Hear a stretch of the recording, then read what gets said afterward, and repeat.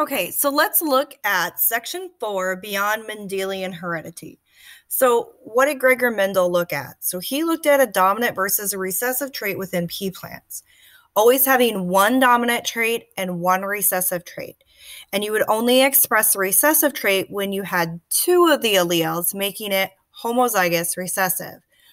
And you would express the dominant trait whenever it was shown within the genotype, which means if it was homozygous dominant, or if it was heterozygous, which means it had one dominant allele and one recessive allele with it. But genetics isn't cut and dry like that. We have a few different types of genetics that these patterns are more common in evolved creatures like us. And so we actually don't see this dominant versus recessive as much. We see other patterns. One of them is incomplete dominance. Incomplete dominance occurs when an offspring has an intermediate phenotype between the two parents, which means, for the example of snapdragons, red is dominant and white is dominant. So in a test cross for them, if you would have a homozygous dominant, so big R for the red snapdragon, crossed with a white snapdragon that was also homozygous, which would be, we'll just say WW. When they have an offspring, the red and the white aren't shown. Instead, this RW phenotype with this heterozygous phenotype shows a pink flower. So it's an incomplete dominance. Both are being expressed, but because when you mix red and white together, you get pink, an intermediate color comes across. And so Mendel's crosses never show this intermediate color, but this is really something that's cool. This happens quite a bit within plants. Then we have poly. Poly meaning many. Genetic inheritance. This is when several characteristics affect a trait that you have. So I'm going to show you this chart that's right here. This is actually pretty cool when you think about it. So it is showing eye color. Well, here's the deal. If you have parents, 1 and 2, both have brown eyes. I mean, how many of us have parents with brown eyes? Of course we do. You actually have a 19% chance of having blue eyes, 75% chance of having brown eyes, and a 7% chance of having green eyes. In fact, by the way, green eyes are the rarest of all eye colors, just to throw that out there for you. If we look at the combinations of these, you can actually see the chances that you have of inheriting that color. Now, how many of you are like, well, I have brown eyes just like my dad? Well, go look at your dad's brown eyes. Are they the same as yours? Probably not. The pixelation and coloration of your eyes can vary dramatically. In fact, these percentages that you see here can be a combination that you show. My daughter, I have green eyes. My husband has blue eyes. My daughter had a 50% chance of having blue eyes or green eyes, and she has blue eyes. If you look at my husband's blue eyes and my green eyes, my daughter has the color of my husband's eyes, but the coloration of my eyes, which means the gradient, it goes from dark to light, from the outside of the pupil to the inside, and my daughter's does the same as mine. So we may not have the same eye color, but we have the same coloration throughout. Hers is just in blue and mine is in green. Another example of this would be skin color, hair color, and pretty much height too. By the way, some of these physical features that we have and the polygenic inheritance can be influenced by the environment in which we're born into. An example would be height. You have usually a combination between your mom and dad's height. My example would be my sister and I are both 6 foot. I have a sister that's 5'7", 8-ish, and I have a brother that's 6'4". My mom is 5'2.5", and my dad is 5'8". So how on earth do they have this polyinheritance trait that allowed for them to have tall children? Well, my parents are both the shortest ones in their family.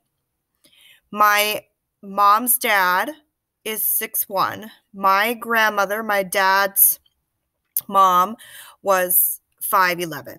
So there are some tall. My dad's siblings are much taller than him. Like my uncle is 6'3", my aunt is 5'11", so they're much taller than him. Some things that can also influence things like height are malnutrition. If you don't have enough substance, such as a balanced diet, you actually won't obtain the total height you're meant to reach, that your genes are programmed to go. That doesn't mean that you're just malnourished. It means if you eat junk food all the time and you don't eat healthy foods, it means your body isn't able to make enough proteins and bone and calcium and stuff that it needs. So it's not able to manufacture the products it needs to grow healthy and tall. So you need to make sure that you're achieving a balanced diet, not just eating junk food all the time. Otherwise, you won't be as tall as you're supposed to be. But polygenetic inheritance is really how a lot of traits in humans go. Then we have multiple alleles. Multiple alleles. This is your blood type. It's hair color in plants, but we're going to talk about blood type. So if you can see here, this is the genotypes. So note for each of these here, for A and B, there are two possible genotypes. One, you have a recessive trait, and two, you have the dominant. So in this case, you're homozygous dominant, and this one you're heterozygous. Homozygous dominant, heterozygous. In this one, you have an example of your incomplete dominance occurring. Both are being expressed here. So you actually are AB is a heterozygous dominant trait. And for this one, you are homozygous recessive. O is the universal, O negative, we'll do RH with this. This is the universal donor. They can donate to anyone. However, they can only receive blood from O negative people because they have what they call an antigens on the top. Think of an antigen as a little like plus or minus sign that's attached to these little circles. Your book on page 283 has a really nice antigen demonstration where it has the different shapes stuck to them. A and B would be different shapes. Your body recognizes this with your immune system. And what happens is you have what we call white blood cells. These are RBCs, or red blood cells. They carry your oxygen. These RBCs are floating around and replaced about every 90 days. If you have a blood transfusion and you're AB, you can get it from A, B, or O and still be fine. But if you're type A and you get a blood transfusion from AB, these red blood cells that you just got that are saving your life, that are delivering oxygen, will be attacked by your white blood cells because it's looking at it as a foreign invader, a pathogen, because it doesn't recognize the antigens that are attached to it because they're not A antigens. O is the universal donor because it doesn't have any antigens attached to it, these proteins that are surface identification markers. And so then you're not going to be taken in from this. So when we start looking at these would be the possible genotypes, and we can just use a simple Punnett square. So I know that I am B positive. I also know that my mom is O and my dad is B. Which one of these Bs? I'm not really sure. My dad is probably going to be heterozygous because I think I have a sister that's O positive. But full disclosure, I don't know all my siblings' blood types. This is really important to know because when you go to a hospital, you should know what your blood type is. That way, if you have to get a blood transfusion for some way, you can. But they're quick tests now, and it's not like it used to be. So let's look at codominance. So codominance is a little bit different. Both traits appear at the same time. Now, when we talked about incomplete dominance and poly and multiple alleles, this is kind of like both of them. They're all showing this black and white, but it's an incomplete, or codominance is both of the traits are showing. So as you can see here, we have our homozygous for both our white and our black. And what are we getting? We're getting these babies that are both black and white. So they're showing that codominance. This is really specific in animals. It's also true in human blood type. AB is an example of codominance. Both of them are being expressed. And so you can have multiple alleles and codominance within those multiple alleles.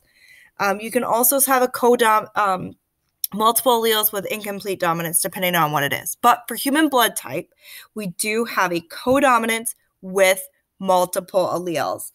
This is really important that we understand that this codominance condition, both of these traits are being expressed and they're being fully shown. So genes can be affected by the environment. I talked about diet earlier, but let's look at the Arctic fox or the jackrabbit or any other animal that you know changes its fur color, pigmentation, depending on the temperature outside. So what happens with these animals? Well, we have these little things called melanocytes in us. Melanocytes produce melanin. If you're fair complected or lighter in color, your melanocytes don't work so well. They don't produce a lot of melanin. If you're darker pigmentation, your melanocytes are rock stars and they're producing a ton of pigment.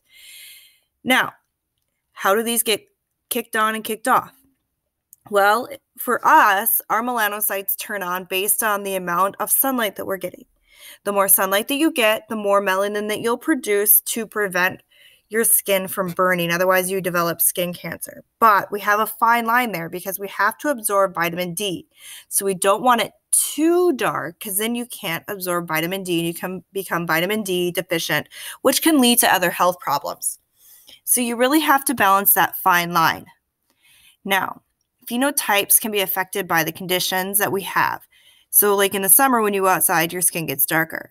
Just like the Arctic fox, he turns brown in color in the summer, and then when it's white out and cold, he stops producing melanin and he turns white. Same with our jackrabbits. This is allowing them to blend in with their environment, creating camouflage. Human height is also determined by nutrition, which I already mentioned earlier, and we're going to look at a little picture of this. Also, personality and behavior are strongly influenced by environment and the roles you play. So when your parents tell you to stop doing something or to knock it off, they're just trying to make you a good person. So let's look at these two identical twins. These guys are part of a really unethical study, by the way. So into like the 1980s, we tested people in not so good conditions. So what happened with this? These two gentlemen were born and given up for adoption, and a scientist went, hey, we should study them. They were adopted to two separate families of two social economic differences. This one was given to a higher income class family, and this one was given to a lower income class family. You can see the height difference between the two twins. They are identical twins, by the way. They were found much later in life after they reached adulthood. He received a college education and has multiple facets that he was actually way more successful in life, where he was not. He did not receive a college education, also had a criminal record. So behavior can be triggered sometimes by just the environment in which you live in, but you can see the height. He received less nutritional value than this guy, obviously, and one is taller than the other. So height and nutrition does matter. This is also one of the reasons that we think people are taller now, is because we actually have better nutrition now than what we did even 50, 60 years ago. So when we start talking about genes linked within chromosomes, so the law of independent assortment is kind of related to this. If the genes are on different chromosomes, the alleles of each gene can be sorted independently from each other. So what does that mean? So we see here the X and Y. Now I know I've told you the X is way bigger than the Y, but look at the size difference. The X is way bigger than the Y. So the X is going to have some alleles and traits that the Y is not.